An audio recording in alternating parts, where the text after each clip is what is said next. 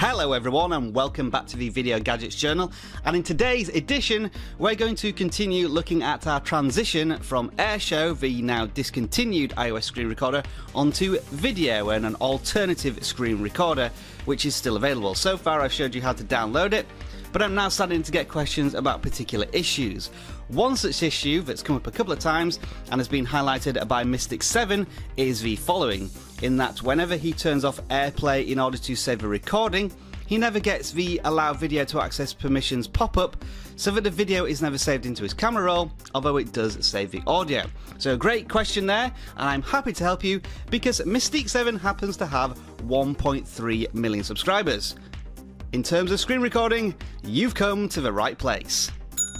Okay, so let's investigate more what the actual problem is. If you launch Vidyo and set up your recording options, which would be to select device audio, iPad microphone and device screen, and then tap the start button and just readjust the orientation so that it's going to record in the correct formats. Come on. Thank you. And then if you scroll up, go to AirPlay mirroring, tap on Rob's iPad, that should start the recording, and we might hear a beep, we might not, but once it starts recording you'll see a bar at the top. It's asked me to access the microphone and we can see the red bar at the top, so we know that it's actually recording. If I do some quick swipes we have something to look at, and then scroll up, tap on mirroring again and turn off AirPlay mirroring. If you notice, it's not going to ask me to access my video gallery because it's not actually saved a video, and I can confirm that by going to my photo gallery, and there's no new video there. It'll probably be about 20 seconds.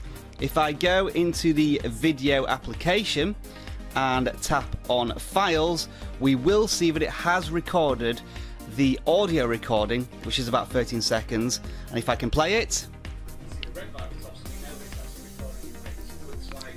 that's just me waffling.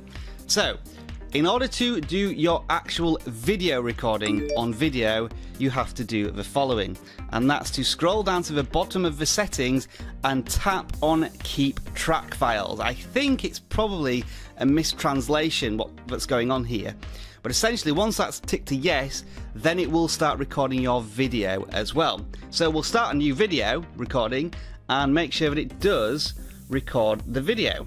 Come on, there we go. Go back to our home screen, swipe up, AirPlay mirroring, we'll start the recording again. Same process as before, we'll hear a beep, then we'll get the red bar at the top of our home screen to indicate that the recording is taking place. And as usual, I'm just doing some very quick swipes to get something down on my recording. So when we turn off AirPlay mirroring this time, it should ask me to access my photo gallery, which it does. So that confirms that it now wants to access my photo gallery. Tap OK, go to the photo gallery, and there we have our 14-second video which has recorded, and there we are. So that's a quick solution to the problem that Mystic7 was having.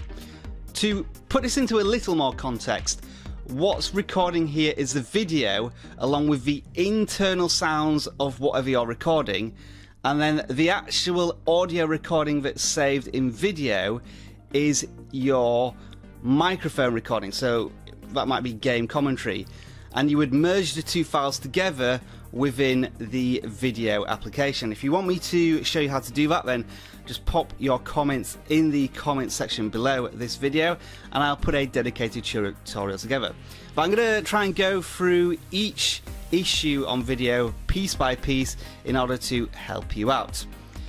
If you enjoyed this video, don't forget to give it a thumbs up, subscribe to the Video Gadgets Journal for all your iOS screen recording needs. Otherwise, enjoy the rest of your tech day. Bye for now.